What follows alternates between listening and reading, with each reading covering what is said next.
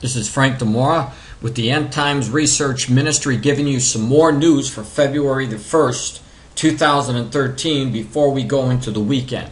And of course, earlier today, I made a video talking to you about the earthquakes and my red flag that I put up a few days ago, warning you to look for these huge earthquakes. And now we're going to continue on with that, but before I do that, I want to get into even more reports about the birds, fish, and the animals dying, of which I also gave to you a couple days ago. And it seems like this the sign that you see in the scriptures here, let me go right down to it.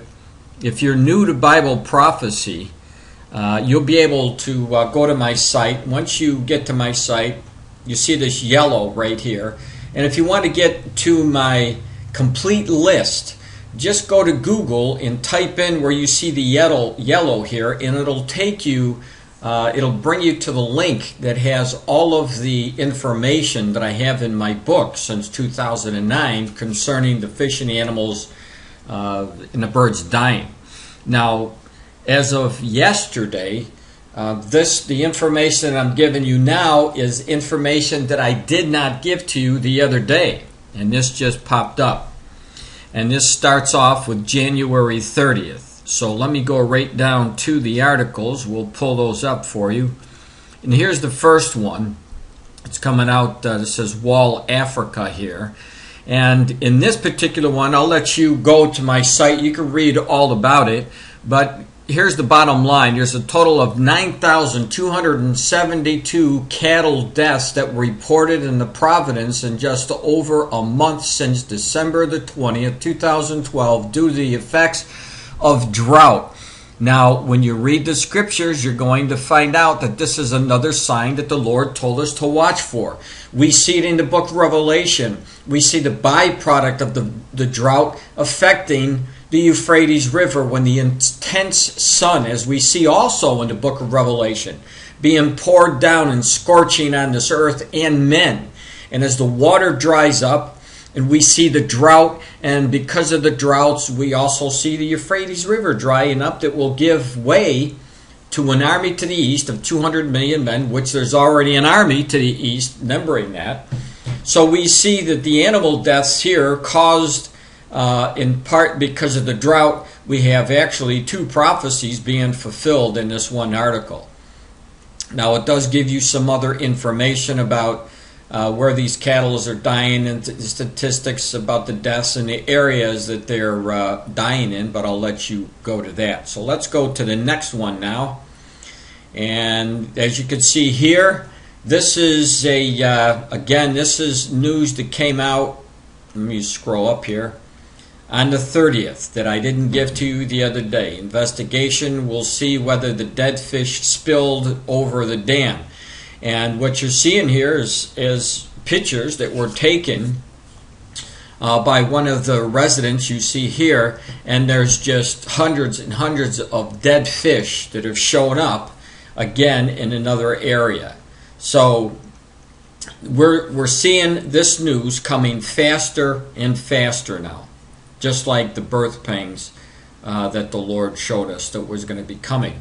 Now, here's another one of those pages that were translated, and it has to do with the this alcohol plant. 400 tons of raw materials, leak pollution, fishermen that obviously killed off these the fish. And of course, what we do know is, as the planet gets more polluted, we're going to see more of this information, more of the fish dying off and the animals that live in the sea. And this is what this article is talking about. So you could read the whole article at your leisure, but I'm just giving you the information very, very quickly. Now, here's one on January 31st. This was yesterday. And again, we have, I'm going to go right to the meat of the material here. It says the river dropped 3 meters in a matter of weeks. And then this started happening. There was hundreds and hundreds of dead perch floating around and up down the river. Wherever you looked, Now the state water says it is normal for fish to die when it is hot and the water is lower.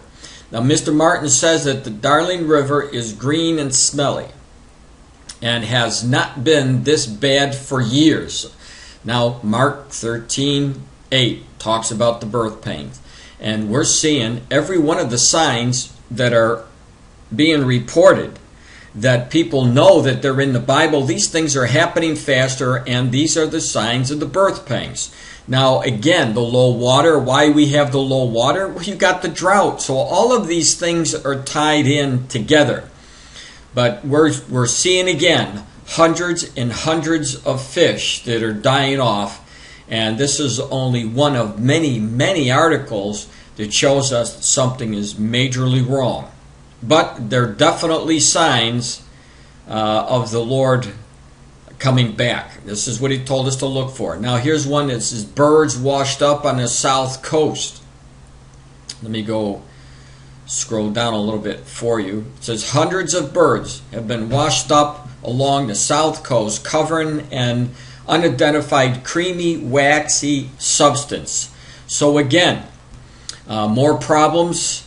And look, if you had the time to go through every list that I have put up there for you, I'm sure that you're going to be blown away by what you see. And I would expect you to get blown away because the list is getting larger and larger.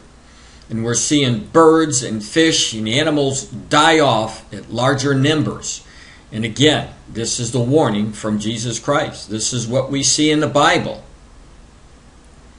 Now here's another one. Thousands of dead fish, an unbelievable mystery. This is February 1st, 2013. This is today. Scenes like we've been repeating over and over again. And this story will give you all the different information that you need to get. And it says every type of fish, he said, lots of baby fish, lots of small cod dying. The Lord told us, and if you don't believe it, then that's between you and him. But it's here. All of the signs are here. Now let me go back to my prophecy site, and we're going to scroll down here because I want to get now into another prophecy, and this has to do with earthquakes. Now yesterday I gave you a video and I brought you back to my warning. I believe it was on the 29th of this month, only 3 or 4 days ago. So the 29th, 30th, the 31st, and so 3 days. Now 3 days ago I had the impression from the Lord that I had to put up the red flag, which I did in that, and I told you in that video that you're going to see some huge quakes shortly. Now there were huge quakes. Now let me show you, let me go to my book, and because in my book that I outline what's been going on with the earthquakes, and I showed you this in my video yesterday, or maybe even today. I've made so many videos it's hard to keep up, but I definitely showed you what was going on up until this point, which would have brought us to January 31st.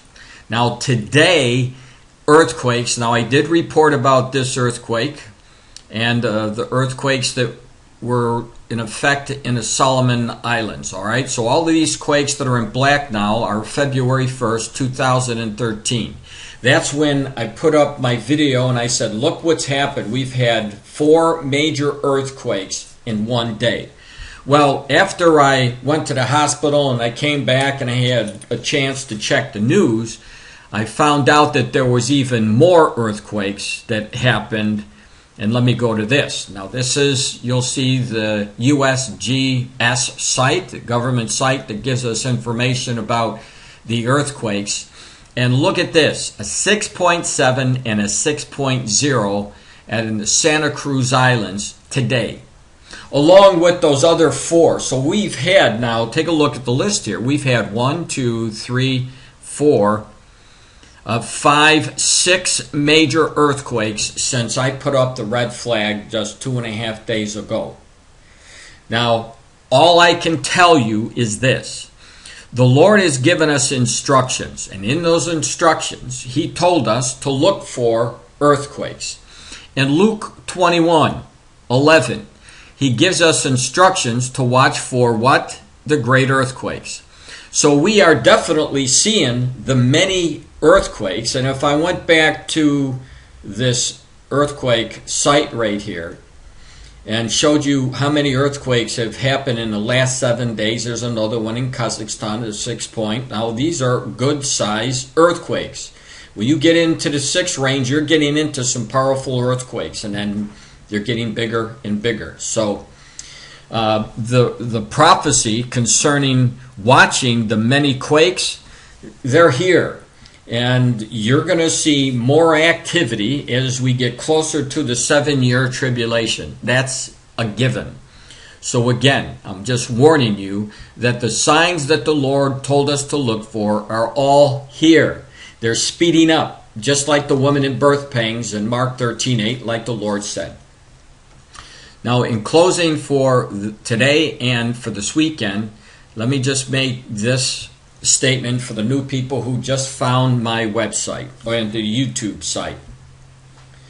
Please take my invitation to go to my site and click the red link right here, and it will download my book that I've been putting together for the last 36 years. You'll see that it's up to date February the 1st, 2013. This book will come to you free, no charge, and please, when you get to my site, go to my new site, which you'll see here at this link. When you get over to my prophecy site, click this link right here. It will take you to my new site, and you can subscribe to get my daily prophecy updates, and you'll be able to click the link there as well to get the book for free. So there you have it. Don't be nervous about the last days if you know Jesus Christ and you're abiding in Jesus Christ. You're living your life just like the early church lived their life. If you're that kind of Christian, you have nothing to fear. Nothing at all. Because the Lord promised, and that's what we're looking for. That's why He gave us all of these signs, and that's why I wrote the book, to show you that everything that He said is here. Only a few prophecies that haven't been fulfilled yet. And so, knowing this, knowing that you're living your life according to how God wants you to live, you have nothing to worry about. Because the Lord's promised that He's going to come for us. He went away and He's preparing a place for us, and He promised that He was going to come back again and take us away. And when He does take us away, the 7-year tribulation begins. Now, if you're outside the will of the Lord, you have a lot to fear, because you're living on borrowed time. And if the Lord were to come back today or tomorrow and you don't know the Lord, you haven't received Him as your personal Savior, guess what?